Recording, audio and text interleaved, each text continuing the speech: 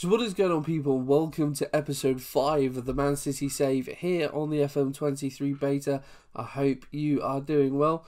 And well, a lot has happened since the last episode. We said we would get through a number of games. We are here today for the games against Chelsea in the Premier League and then Barcelona in the Champions League. Things have been going pretty well. A couple of minor slip-ups. As you can see on the league table, we sit in second, a point off Man United. And well, it's close to Liverpool and Arsenal as well. Wolves up there as well. But today's opponents, Chelsea, have actually already sacked Graham Potter. John Terry is their caretaker manager for now. They're not doing too badly.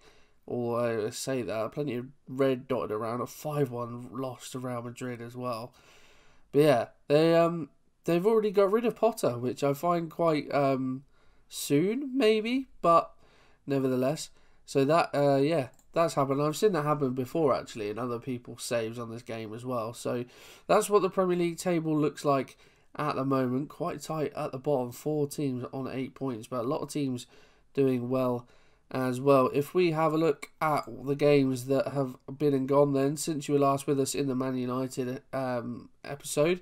So we kicked off our Champions League group with a 3-0 win over Marseille.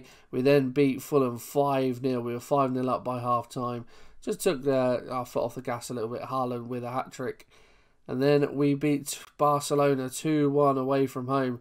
2 goals in 3 minutes. Haaland scored an absolute beauty of a goal. Lewandowski gave them a consolation late on, which made it a little bit nervy. But yeah, we managed to hold out at the new camp. And then a 6-0 win against Nottingham Forest. Odsonne Edouard with a 5-minute hat-trick. Grabbed 4 in the game. Haaland with 2 as well. And then had a little friendly in the international break just to keep fitness up. And then we drew 2-2 with Wolves. 2-0 up we were in this game, and we ended up drawing it. The Raul Jimenez goal, really disappointing goal to concede. So, but Wolves are doing well this season. So aside actually that, you know, they're up there on merit, so maybe a tougher game than we had realised.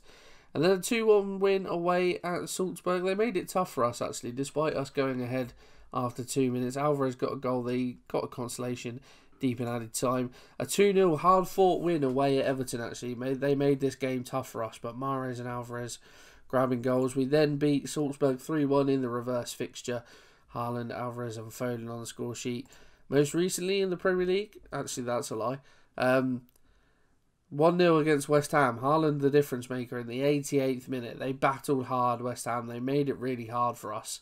But Haaland grabbed that all-important goal with a lovely through ball from Rodri and broke West Ham hearts. And most recently, a 4-4 against 19th place Southampton.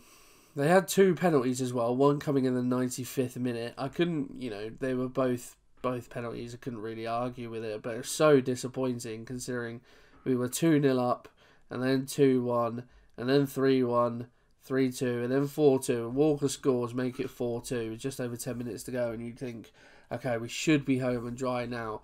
A couple of minutes later, they get a pen, and then, yeah, they were... I think the stats, if we have a look at the stats, I think we both had 22 shots. They had more on target. We had a lot more in the possession.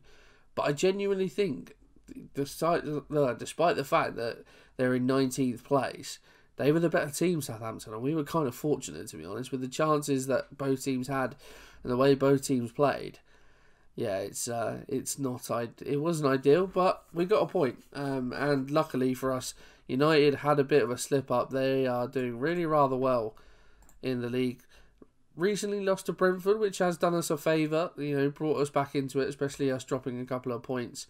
But their record absolutely flawless since the opening day. Other than that Brentford game most recently, they smashed Palace 5-0, but they do play Wolves today, so it could be a tricky fixture for them. If we have a look at the Champions League group, we are already qualified after 4 games. 6 points clear of Barcelona. 4 wins on the trot. Tottenham already qualified. Madrid and Milan already qualified. Dortmund having a shocker there. Liverpool have already won their group. Madrid have already qualified. Juve already qualified.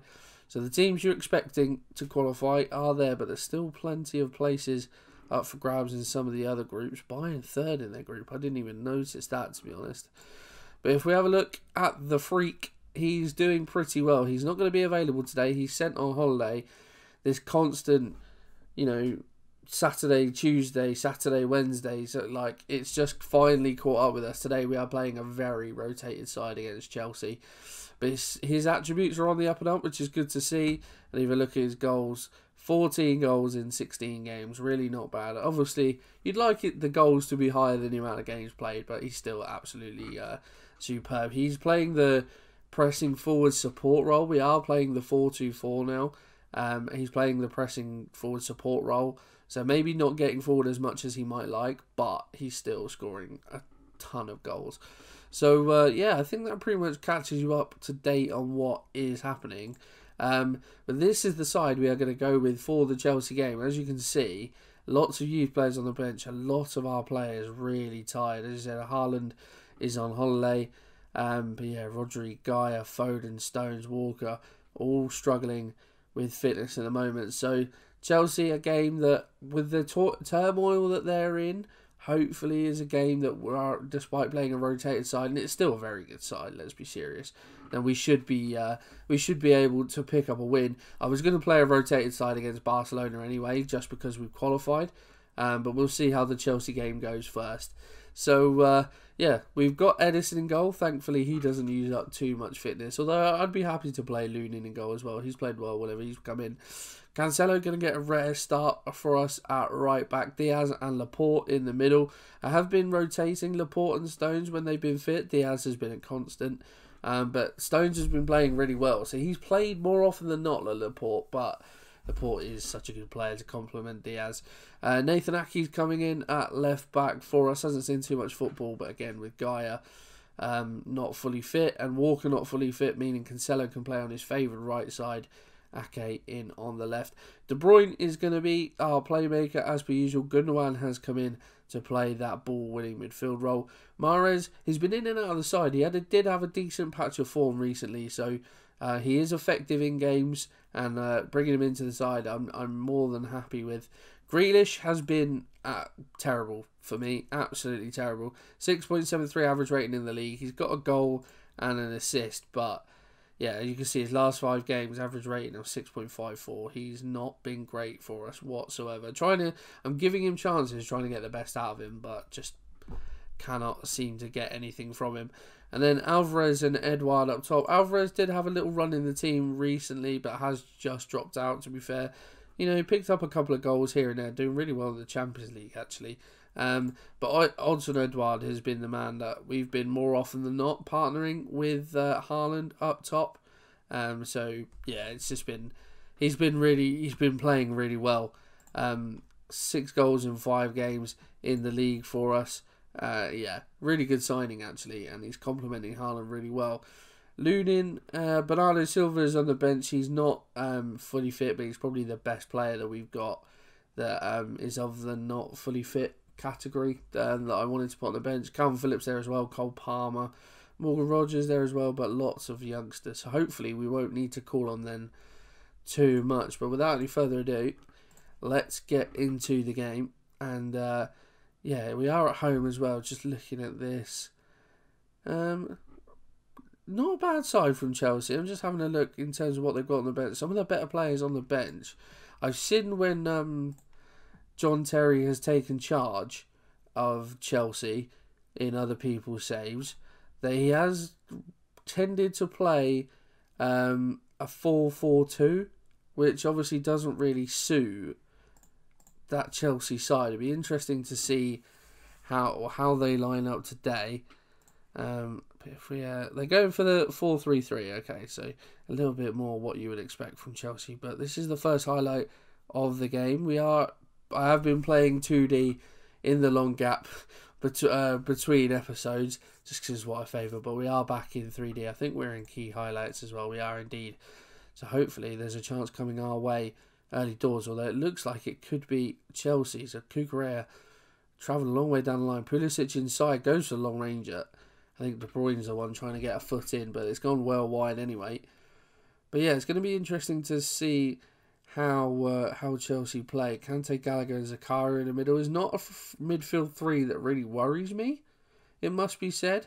Of course, Kante, we know how good a player he can be. Gallagher, I've seen good things from on this game so far. Zakaria doesn't seem to get played much, so yeah, it'll be interesting to see how he gets on. But Alvarez inside to Mahrez.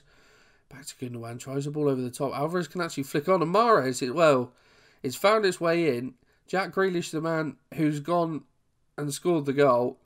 A bit of confusion there at the back post. I thought this was offside from Alvarez, so I wasn't expecting much. Love the 2D replays, but Gundogan, I thought Alvarez was offside. He's knocked inside to Mahrez, who plays it across, and Grealish has bundled it over the line. We're giving him stick before the game that he hasn't really contributed this season, and well, he's grabbed the opening goal of this game, and it might be able to get better. De Bruyne, ball in, Mahrez is there, and he hits it onto the roof of the net. I think it might have been Diaz, actually, but it looked like Mahrez. Nevertheless, we are 1-0 up, and Wolves are beating Man United and Molineux, which means, as it stands, we're going 2 points clear at the top of the table. I would happily take that. I'm just looking at other scores around. Wolves have gone 2-0 up as well. Pedro Neto at the double. You love to see it. De Bruyne, corner in, aims for the near post. Mahrez goes for it, but it's headed away. Recovered by Alvarez as well. De Bruyne out on this left-hand side. Back to Laporte. Gundogan. Ruben Diaz got space out wide. Cancelo, can we get a good ball in? No, it goes back to Diaz. Back to Laporte. Chelsea just holding rank. It's a lovely ball from De Bruyne. Tries to find the run of Grealish. Azpilicueta heads away. Gundogan winning the ball back well. That's what he's exactly there to do. Edouard Grealish, he's in the mood now as Jack Grealish. Back to De Bruyne. They're packing out the box, Chelsea. Can't seem to get much space. Ake, Grealish. Gundogan hit that. Oh, he's gone for the top corner, and Mendy has had to put it behind. Really good passage of play. And we held on to the ball well in and around the Chelsea half. It's going to be De Bruyne with the corner. Aim for that near post again. Aim for Diaz, but Zakaria heads away, and Havertz only can relieve the pressure for so long. But there is the half-time whistle, and it's been a dominant display from us in this first half. I'm going to say, boys, I'm not happy with the number of shots we're having. Keep going, and Loftus-Cheek is on for Kante as a half-time substitution. De Bruyne, Laporte is there, and well, 2 minutes after the restart, we double our lead. Aymeric Laporte grabbing a goal from the corner. De Bruyne, we've started sort of experimenting with positions that De Bruyne could play. He is playing the roaming playmaker role today. He seems to have sort of settled into that role a bit more, but we have been playing him like as an advanced playmaker. I even played him as I think I played him as a Mazzala against Southampton, actually, and I played Foden out on the left as an advanced playmaker. It seems to be whatever role you play Phil Foden in, he's just going to do really well. We have been playing him as a winger at some games as well. Grealish into the area, goes for the byline. Azpilicueta, well, brings him down. I think it's going to be a penalty. He's got nowhere near the ball. It did look a bit theatrical from Grealish. But yeah, the ball certainly didn't move. And I think it is going to be a penalty. And it is going to be KDB to take it. He could do with a goal, to be honest, KDB. Really boost his confidence. But he has started to play well as the seasons wore on. He sends the keeper the wrong way. And it is 3-0. And this rotated side is doing just fine against the Chelsea side. As we said, in complete turmoil. But a lovely composed pen from De Bruyne. Sends Mendy the wrong way, right in the corner. He would have had no chance anyway. And well, United have got a goal back. Rashford grabs them a goal. And I think I'm happy to start making changes. Maybe bringing on some of these youngsters. Right, all our substitutions made and plenty of youth players on now. We were momentarily playing Calvin Phillips at centre-back. I think we might still be actually playing Calvin Phillips at centre-back. Galvez here, another youngster. Cole Palmer, Morgan Rogers is on. Rico Lewis at right back. So, yeah, we're giving these youngsters a good opportunity now. And we're coming forward, actually. I was kind of hoping we wouldn't concede. But actually, that's a lovely ball from Cole Palmer. And Riyad Mahrez slides it into the bottom corner. It's 4-0. What a pass from Cole Palmer. Has he just earned himself a start against Barcelona, I wonder?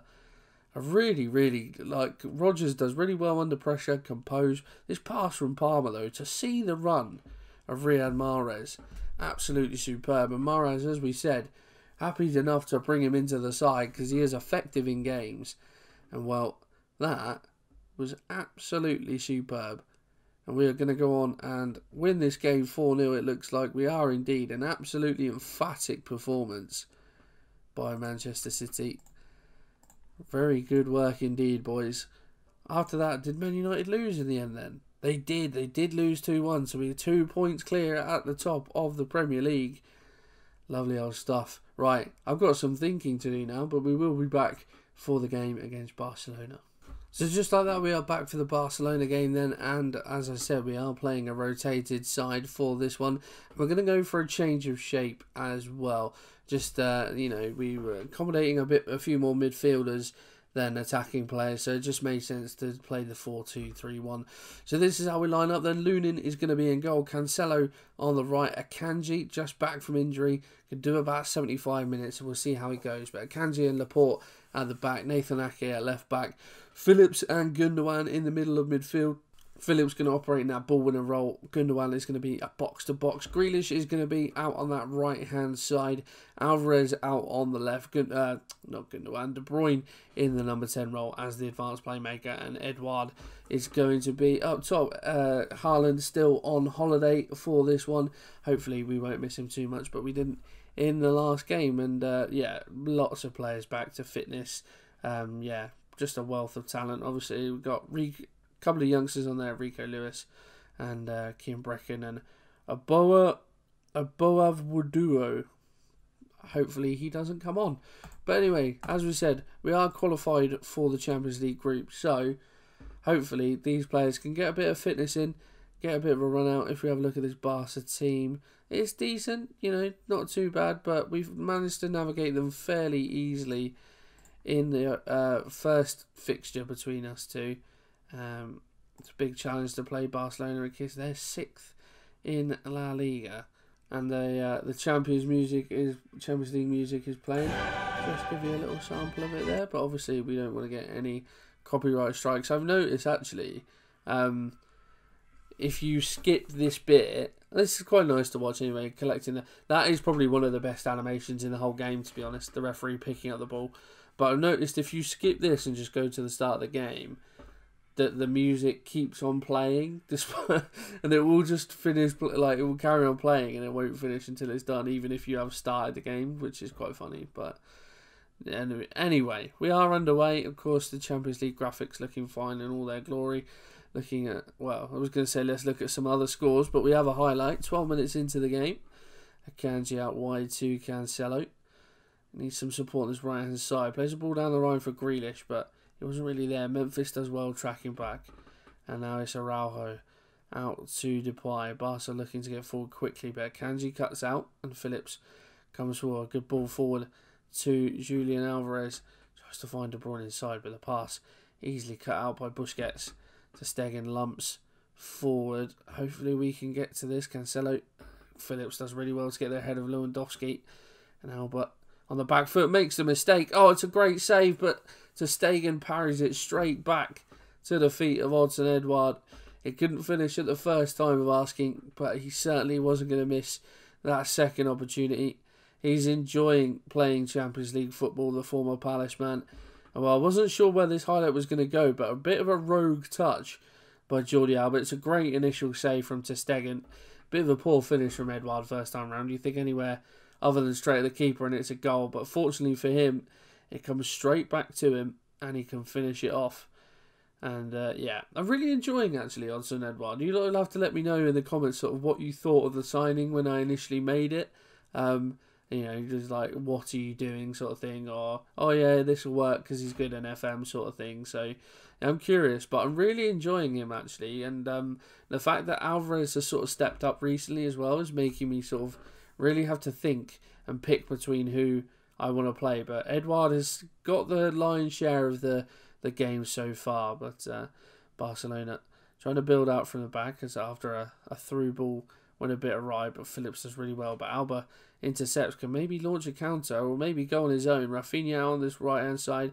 Koundé playing out a right back, gets a ball in, and Lewandowski unmarked in the centre tucks it away. He scored against us in the reverse fixture of this one, and he's found the back of the net as those Barcelona fans going mad behind the goal. But you cannot leave a man like Robert Lewandowski unmarked in the area, and we just pick up his run. Akanji just doesn't keep track of him, doesn't stay goal side. And well, not really a lot Lunin can do from about 8 yards out. It is 1-1. Although, can we nick a goal before half time? De Bruyne floats in, only as far as Araujo. Phillips does really well. He's played really well this game, Phillips. Made some crucial interceptions. Gundogan tries to float it forward. Alvarez knocks on. Bit of head tennis going on. But Rafinha can knock it down. Koundé back to Stegen. Tell the boys to fire up a bit. No, hopefully we don't concede before half time as we enter added time at the end of the first half, but somehow we've let that drop to Rafinha. Needs to get the better. He's a big switch of play, and Jordi Alba's got plenty of space on this left-hand side. Ball forward to Depay. He's put it in the corner. I feel like it's going to be offside, though. The only question could be maybe whether Ake was playing him onside. For me, he looked offside. It's gone to VAR. It has been disallowed. He was offside, but falling asleep there. Our defence really, it's not ideal, and it's 1-0 at half time. And actually, Barcelona have dominated this game statistically. You wouldn't think it in terms of chances. They go to the dressing room, and I'm going to say that actually it's not good enough. And what I think I might do, I've done this a couple of times, but I might just drop these guys back. What do you want to be when you grow up? You want to be a playmaker, which isn't ideal. So drop those guys back, maybe just for a bit more protection. I'm going to play Gundogan as a regista. I'm actually going to get Akanji just to closely mark Robert Lewandowski, just so something like that doesn't happen again. And well, I am actually going to demand some more from the boys. De Bruyne towards the back stick. Akanji is there and he heads just over the bar. Not seen a lot of football this season, Akanji. Of course, we've got the superiority of the likes of Diaz and Stones and Laporte, but he's been injured quite a lot as well, Akanji. We're going to make a sub here. Alvarez not had the best of games. Well, a couple more changes. Mahrez and Foden have come on. We've pushed Gaia back to left back. Grealish gone this left-hand side. And there is Jack Grealish, and it's an immediate impact from Mahrez and from Grealish. The switch Grealish from right to left. And well, he's bagged himself a couple of goals in these games after doing absolutely naff all season. But Mahrez involved straight away as he comes on. It's a lovely fizzed ball across. Grealish gets there just ahead of, I think, is it Koundé? It is indeed. Pokes it into the bottom corner. Lewandowski has come off, so we'll take Akanji's thing off of him, his little personal man mark. Is there any more subs we can make defensively? We look a little bit tired. So if we have a... Oh, who's that? Grealish looks like he's suffering, but yeah, I think maybe we'll bring on Stones for Akanji, bring on Kyle Walker as well. How do those two want to play? We'll play them as the centre back and the ball playing defender. Lovely old stuff. But hopefully now we can hold out. That dropping those two back seems to have done the trick. We are going to make him just sit deeper, but Phillips with the corner in towards the far post. It is to Stegen that collects. And we have conceded some late goals recently, Southampton being the prime example of that, but hopefully nothing stupid here. We can hold on to our lead. Stones out to Walker, plays it down the line looking for Mahrez, but Alonso cuts out, back to Stegen. Araujo. Oh, he's giving it away. Phil Foden, could he surely put the icing on the cake? He fires it wide. There's going to be 5 minutes of added time in this one. Can we hold on? They've not offered a lot really in this second half. And there we go. We do hold on. 2-1 wins against Barcelona in the group stage. A fairly even game, it must be said. But I'm going to say, nice work, everyone. A much better second half. Absolutely, always nice to win. These things happen in football. Pretty big deflection. I'll take it. It didn't seem like much of a deflection, but we'll certainly take it. But we've got Marseille in the last group game. And yeah, we 5 wins out of 5 so far in the Champions League. Is there anyone else? Benfica have now qualified. Milan and Madrid, Leipzig and Ajax into PSG, Porto and Juventus. So the knockout stage is starting to shape up. Be interesting to see who we get. A team like Ajax would be absolutely lovely, but we'll have to wait and see. In terms of when we will next be back then, I'm not too sure. We'll probably get past the World Cup. I'm thinking maybe we'll come around sort of middle of January. Maybe if we get a tasty FA Cup tie, or like an interesting team, then we'll do that. But I think sort of somewhere near January again, get plenty of games under our belts, and then we'll see where we stand. But guys, that is going to be the end of this episode. And well, we're going 2 points clear at the top of the league. We're absolutely flying in our Champions League group. Haaland is needs to score a few more goals, but he's coming back to fitness. And if you have a look at the run of games that we've got, Brighton, Leeds, Palace, Villa, Spurs will be a tricky one, as will Newcastle, but these are all games. Hopefully the Norwegian can get plenty of goals in. But like I said, guys, that is going to be it for today's episode. I hope you have enjoyed it. If you have, pop a like on there for me, subscribe to the channel, and I will see you in the next one.